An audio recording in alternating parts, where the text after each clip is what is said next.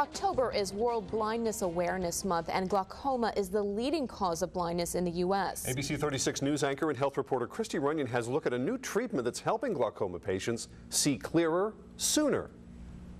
The University of Kentucky is the only medical facility in the state to offer a new glaucoma procedure, and one patient is the perfect judge of traditional treatments versus the new option.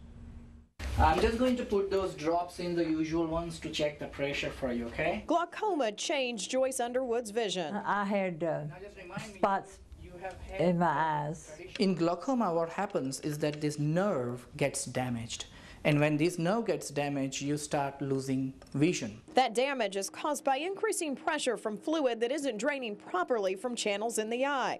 A minimally invasive procedure with a device called Trabectome gives doctors a new way to treat the disease without large incisions or tubes placed in the eye. What this instrument does is to very gently remove the tissue which is blocking those channels. Joyce Underwood had traditional glaucoma surgery in her left eye, but was treated using the Trabectome procedure in her right eye. The new one procedure was a whole lot quicker in healing up, and I can see good. The recovery period with this is extremely quick. Actually, within a day or two, patients can be back to their work. The procedure itself also takes less time, has fewer complications, and can be performed with only topical anesthesia, eye drops to numb the eye. It's actually the tip of this handpiece that enters the eye.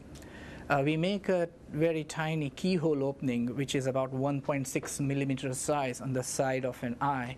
It's a tiny incision and about a 30-minute procedure that's made a big difference for patients like Joyce Underwood. I can read books better now.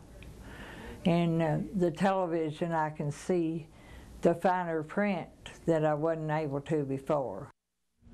Glaucoma can cause irreversible damage to the eye, so catching it early is key, and patients with more advanced stages may still not be suitable for this treatment. To learn more about glaucoma and Trabectome, visit the health section of WTVQ.com.